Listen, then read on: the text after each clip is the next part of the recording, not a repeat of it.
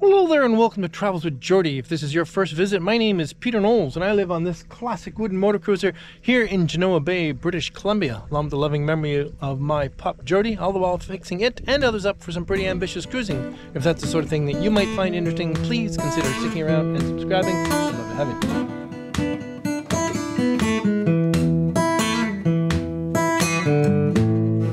For those of you who are not new to the show, you will realize I am now well into my winter schedule, where I spend the week, or at least the bulk of it, up here in Genoa Bay working on boats in the shed, and I spend my weekends, hopefully long weekends, down in Victoria aboard MV Poem.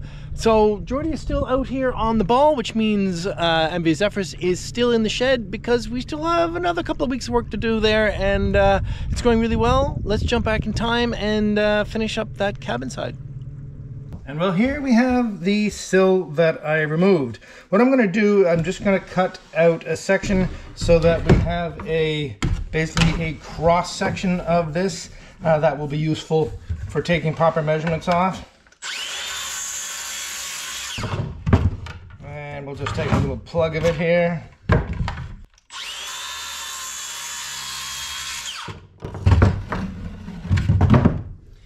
Okay, so here we can see the cross section now. So this was the bottom against the deck, and if you look carefully you can see that it's slightly beveled outwards. This is the interior. This part was visible and the trim covered this, and this of course is the rabbet that the cabin side sits in. So we have to recreate this, but there's a problem. And the problem is this: it is slightly more than 2 inches, about 2 1/8 in either direction, almost 2 1/4 actually in that direction. And the only lovely big sapili stock I have, although lovely and nominally 2 inch, is actually about 1 7/8. So if I cut it out this way, I am not going to be deep enough to really do the structure properly, because I want the face of the cabin side to be where it is and the inside face needs to be where it is. So if I cut it out of the wood this way, I have a slight advantage in that I can just cut down the top edge of the inside here, which is really only cosmetic, as long as I leave plenty of material in here for the cabin side to sit against. And that got me to thinking. And the thought was, a couple of years ago, when this same repair was done on the port side, this piece is actually quite a bit shorter than it should have been, as you can see in the one on my hand from the starboard side. So this fellow cut the wood out this way and just let that be as tall as it could. I always wondered why that didn't fit right. As a result, I'm going to do exactly the same thing. In fact, if I set the bevel flush with the bottom, this is on a slight angle and it helps just a little bit. So not too bad. The other option is I could cut it out on a 45. I'd get all these faces correctly. All I'd be missing is a little bit of the bottom of the inside edge that's inside the trim. But the amount of cutting and figuring, it's just not worth it. Let's get going.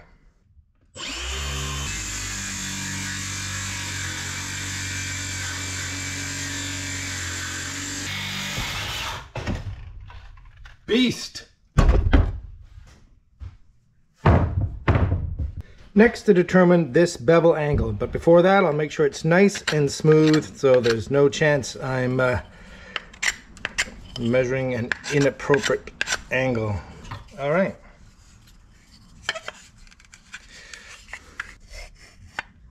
Very nice. Okay, set it up on the saw. Okay, then I'm kind of going around this the long way because I could just put the block against the blade, but I thought we'd go through the process of transferring it using a tri-square. All right, so now I'm just gonna loosen the bevel lock on the saw, tip it a little bit, take the tri-square and try it against the blade. Again, it's critical that you have the blade out as far as possible so that you have more length to work with. The other thing is try not to let the tip of the tri-square sit on a tooth, which will be slightly proud of the face of the blade. So if we pull this back just a bit, I find it easier if I set the bottom to touch first and then close the gap at the top. Let's see how that well works for me. There. Why don't we try actually just checking the block against it, and this will expose one of the problems with doing it this way. If I set it against the insert here, it doesn't actually fit perfectly because the insert is not actually perfectly flush with the table. So I'll just add this piece of wood here, which will project over the flush table, and we'll set that against the blade, and it is absolutely sweet. Okay, let's do some ripping. As these cuts are so critical, I'm going to do them all with a short cut off of the main stock, just at every step of the way to make sure I'm not making any mistakes. Let's go. So now we have the bevel between the base and the inside face correct. All right, let's cut the actual piece.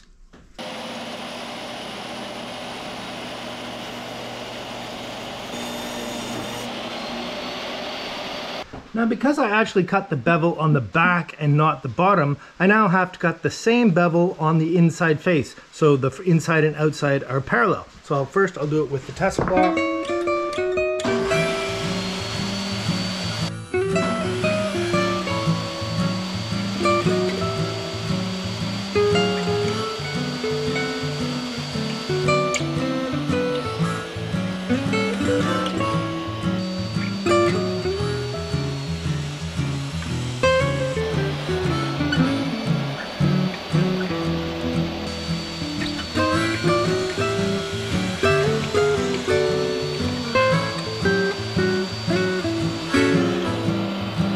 And the final step is just to put the little round over on the inside edge.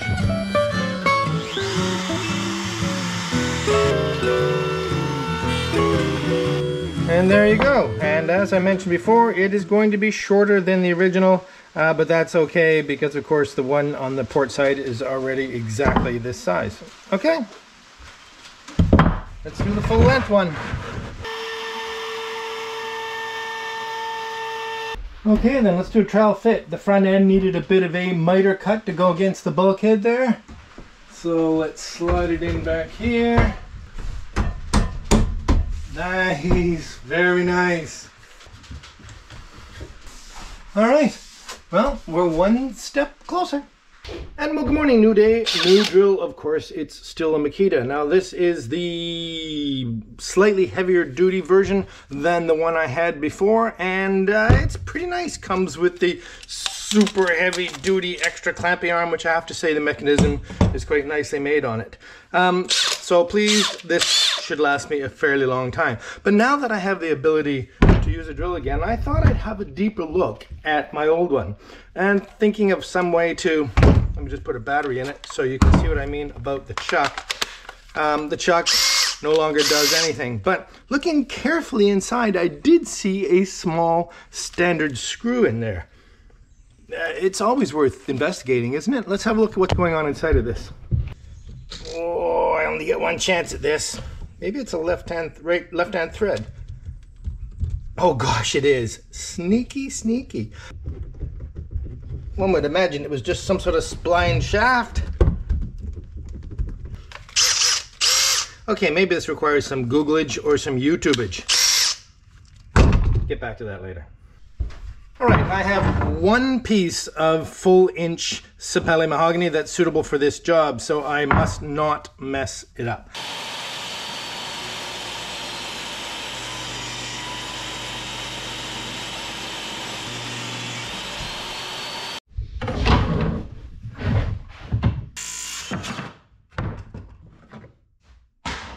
Okay, let's bring in the real one for the first test fit.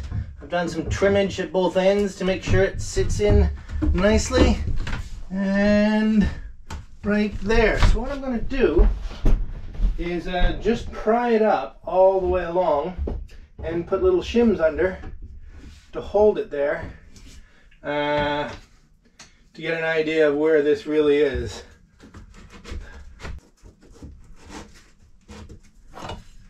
Okay, so on the whole, it's great. You're probably right at the line that you can see the slightest little line in here, and I think that's probably because as I finished the cut in the cabin side, I dropped down a little bit. So I'm going to take a little bit off the top of this, and that should cope with that. But from here back, it looks very good.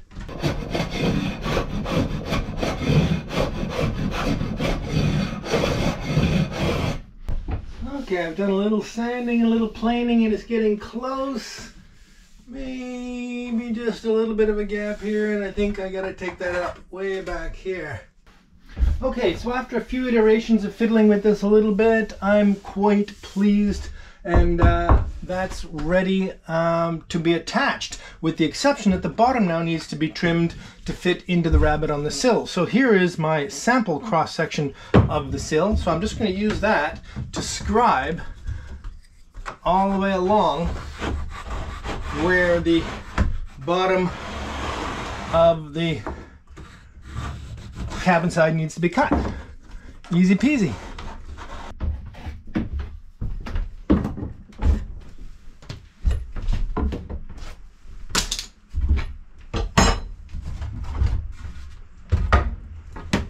Okay, so I'm going to leave a little more meat than the line shows, and I'll explain why in just a moment.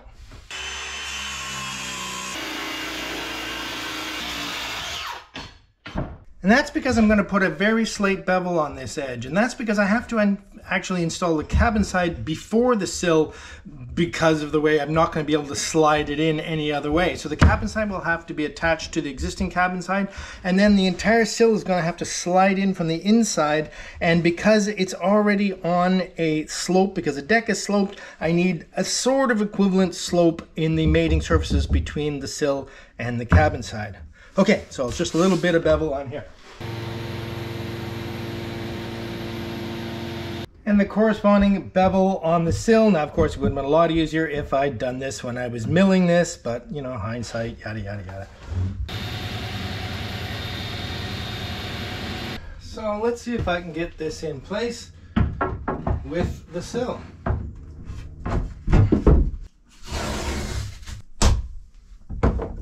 Oh, it kind of holds in place. Okay, let's see if I get the sill in.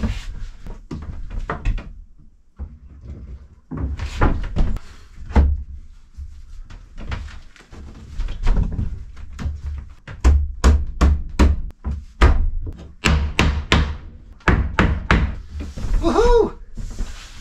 Absolutely lovely. Absolutely lovely. Holy mackerel. Woohoo! So I came outside with a pencil to see if I have to scribe any tight spots. And no. It's pretty much perfect all the way along. Man, I am really pleased. And out here I have a very uniform joint. Very pleased with that. Very pleased with that. Now, the sill here also needs a little bit of easing on this outer edge so that it matches the sills on the rest of it. And I happen to know, because I did it, this sill is actually sealed with 291 and then sanded, because it's a sandable sealant, and then painted over. So I'll be doing the exact same thing here. Really, this is going okay.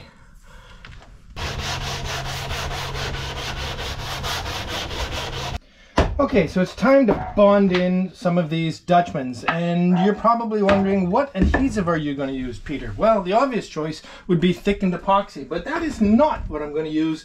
What I'm going to use is good old PL construction adhesive, and the reason I am is because that's plenty for what I'm doing here. This doesn't need to be all that strong, and in fact, don't let me suggest that this stuff isn't incredibly strong. Of course, it's very convenient, it's very cheap, it's very easy to work with.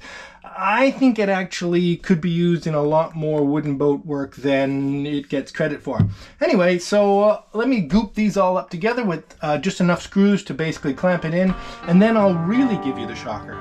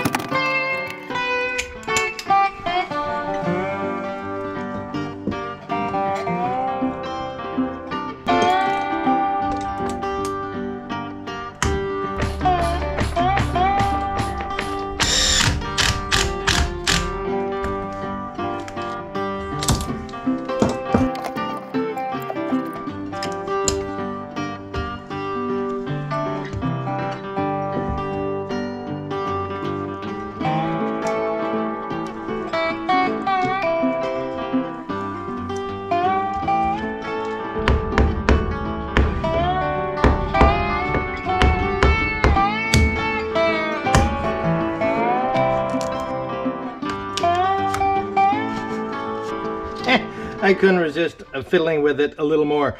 Last night I was imagining that perhaps the jaws, or perhaps a spring that pushes forward on the jaws in the chuck, had just got a little bit stuck. So I gave it some tapping, and suddenly, well, it's semi-operational again. So I'm going to put a ton of lube in. Oh, except one of the jaws is further out than the other ones. That can't be good. That can't be good. All right, then I have YouTubed the solution. I was part way there. This is the one jaw that has come out. The trick is to take the screw out, as I did, and then chuck a large Allen wrench in the chuck. Now, of course, with only 2 jaws in there, this might not tighten up as well as I might like it to, but let's see what we can do. Of course, this type of repair only works if the chuck works. And fortunately, now that I've got at least 2 jaws working, it does. I put it in low range, and apparently one quick strike with a hammer. Let's try that again. Poor thing wants to go. I think I've done this a disservice. Thank goodness.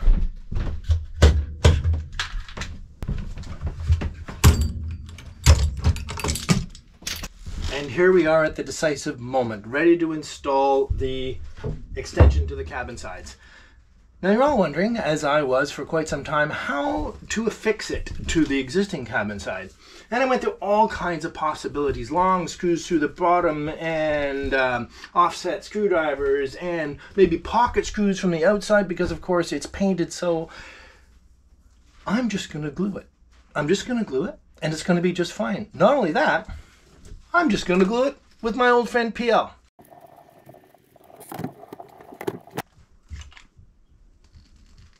Now, because it's absolutely crucial, I have no voids at all here, I am going to butter this out to make sure it is perfectly coating the surface. And there we go. Now, very much like I did when I was test fitting it, I'm just going to wedge it up with some blocks of wood. So let's get it at least started here and there.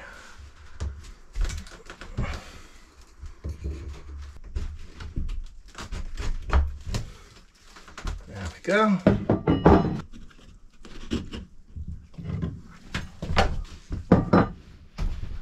Excellent. Now for some cleanup and some alignment.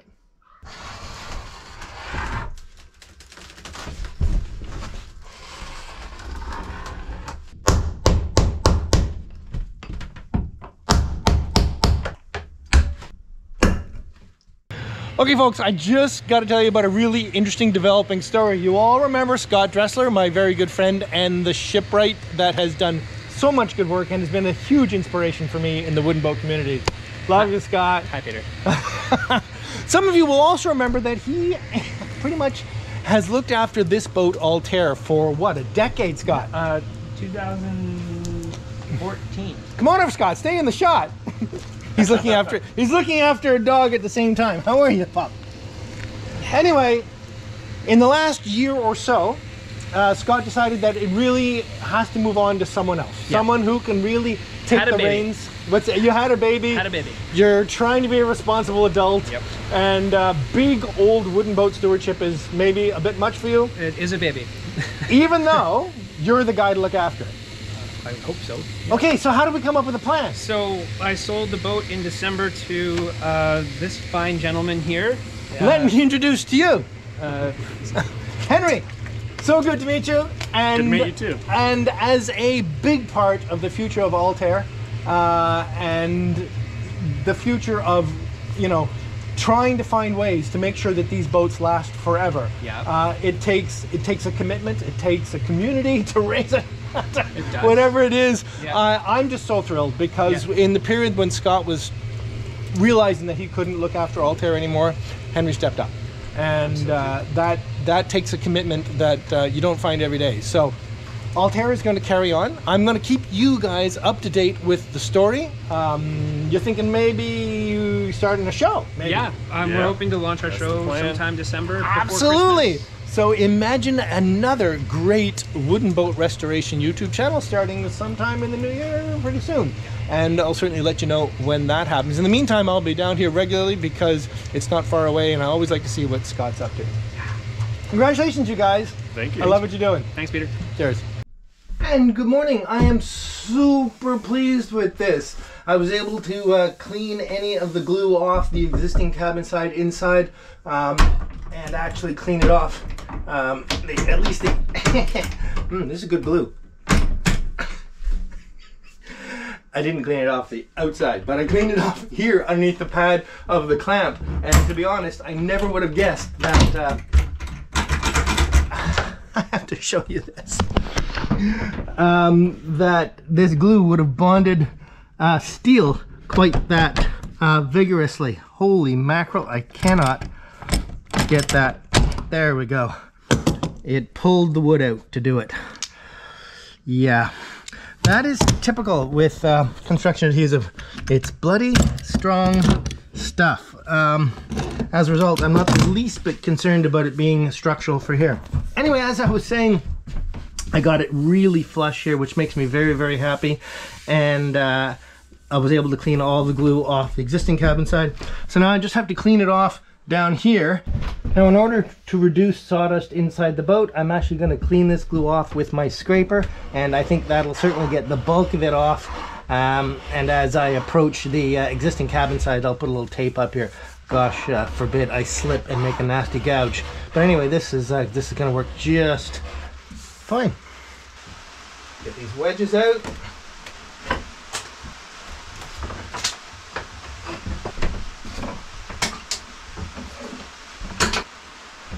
Absolutely teeming rain out there. Oh yeah. All one piece. And now to install the sill. Now, this may annoy some of you. This is going to be installed completely dry.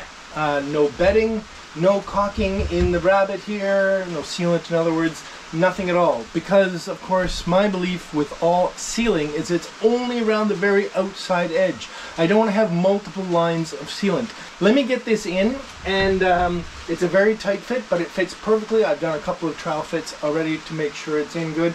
And then, again, I'm totally modifying the way it's going to be fastened. But more on that in a minute. Let's just get it in. And it requires a little bit of tapping here and a little bit of tapping there. Just a little bit to get it happy. There we go. Good, good, good. I have a little block to encourage it along.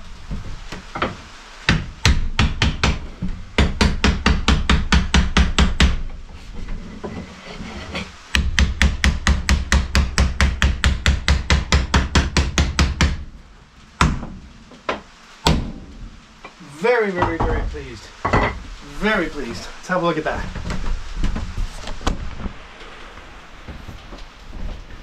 Sitting nice, right, nice, nice, nice, nice, all the way in there. Excellent.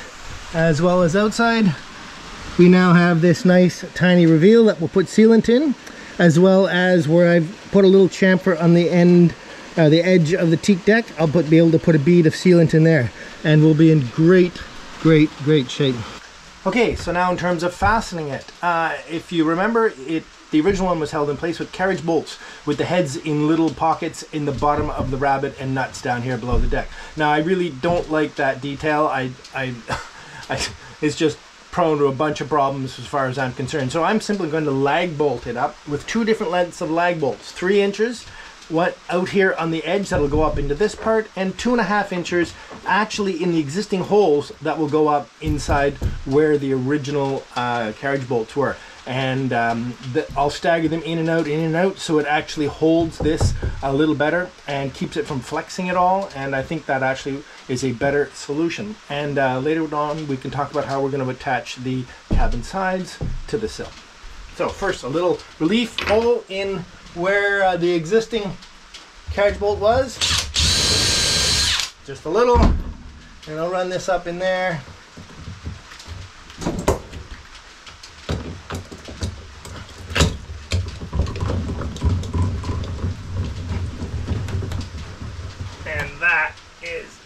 Nice.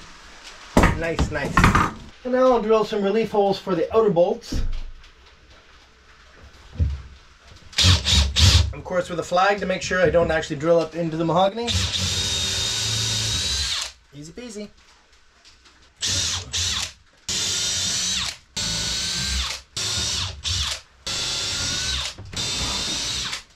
And then a smaller pilot hole to get the bolt started.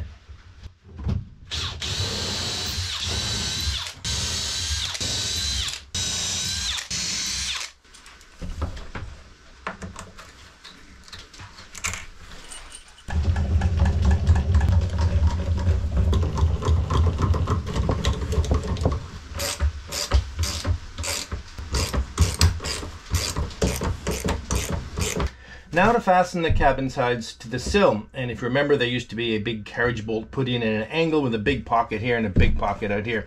Not doing that. I'm going to put a lot more smaller fasteners closer together, and they're simply going to be wood screws in this direction, and then they'll be covered by the trim piece here, and there's absolutely no hole or anything on the other side.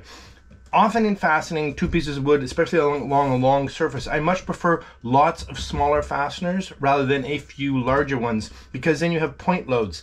Whereas you have lots of smaller fasteners, you have a continuous bond between the two surfaces. Anyway, that's my approach. So here, I'm just going to scribe a quick little line across here where I'm going to put all these screws, and we'll just get to work.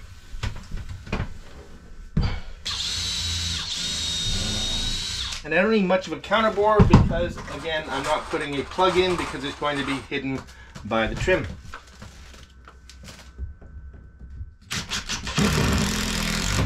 There we go.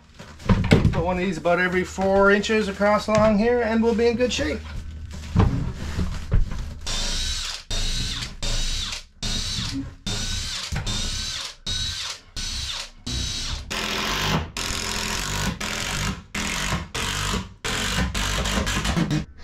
In retrospect, every 4 inches might have been a bit much, but no harm, no harm. Super solid. A final fine sanding, and we're ready for oil.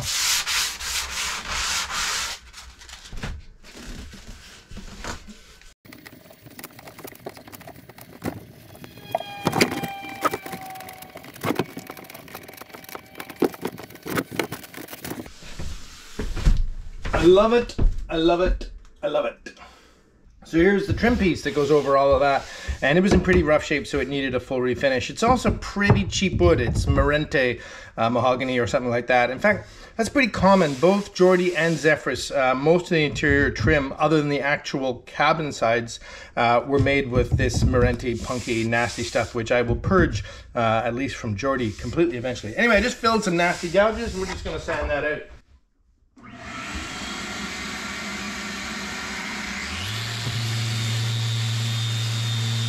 I jumped the gun here, and my glue and mahogany sawdust filler wasn't far enough along for that aggressive sanding, so I'll just have to lay a little more in here and hit it with the heat gun and advance it to the point where I can get some finish on here.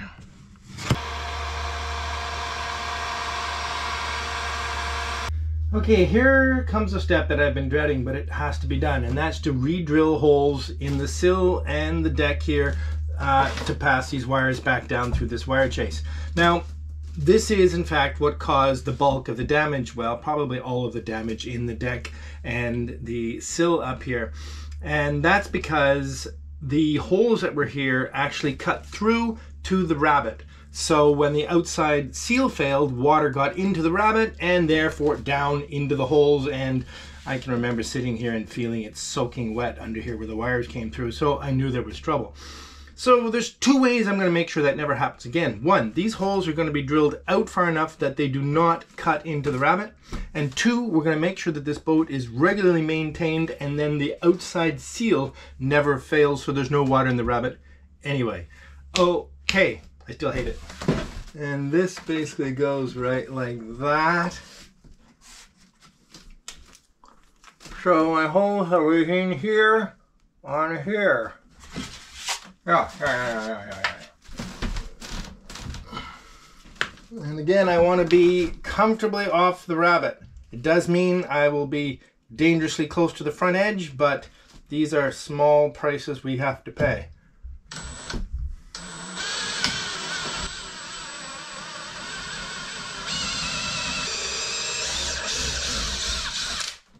One.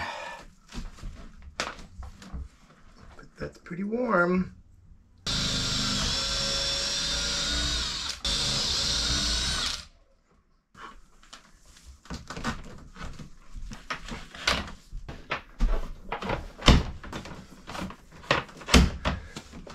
And there we go, that nasty little project done.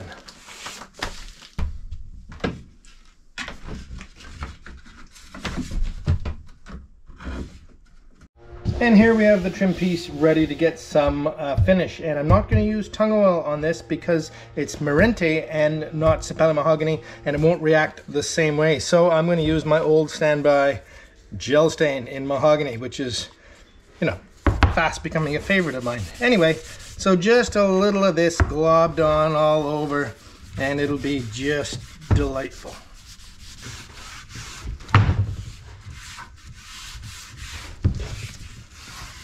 Good gosh, this stuff is magic. And on goes the trim piece.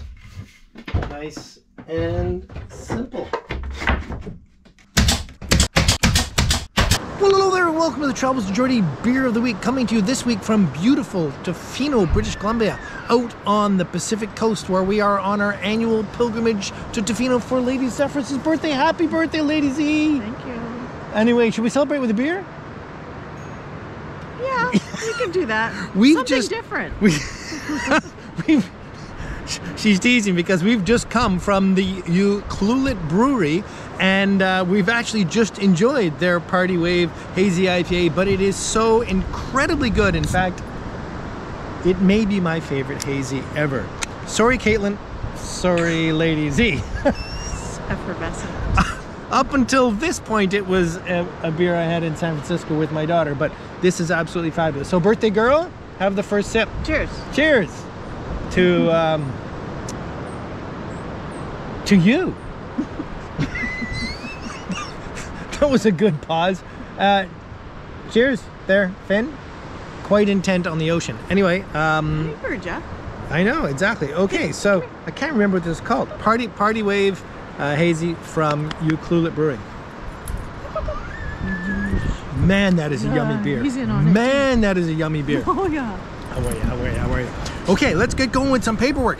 Last week's winner of a Travels with Geordie t-shirt is, get out of the ear, is Booty Bandy. Booty Bandy, awesome. I won't have you explain what that means, but Booty Bandy, you have won yourself a Travels with Geordie t-shirt, and stay out of my ear, you. Get a hold of me and we'll make sure you get your shirt. Congratulations, Booty. I would like to send a huge thanks out to an unsolicited gift from Wally McKinnon, and that was support for buying my new Makita drill. Wally, thank you ever so much. Made a huge difference and pretty much paid for it. So thank you ever so much, and I have a lovely new Makita drill which you've seen in the past episode. Thanks again, Wally.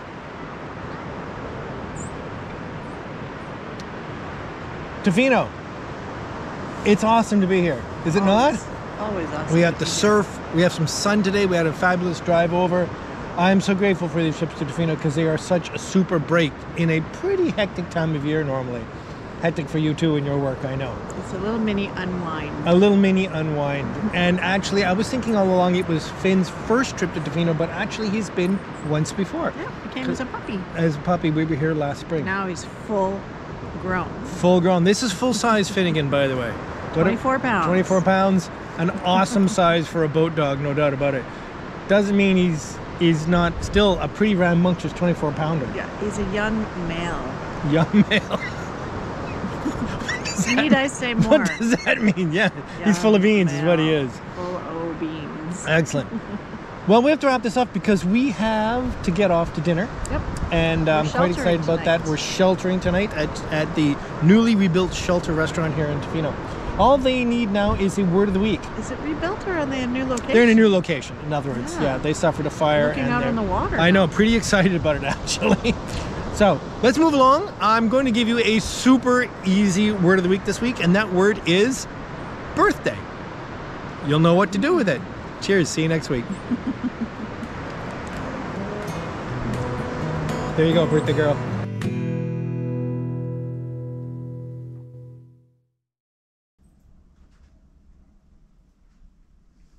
Folks, I just had a terror. I was sitting here going, used to only take 4 shims to hold this up. What has happened? Well, of course, I've cut the bottom off them. Okay.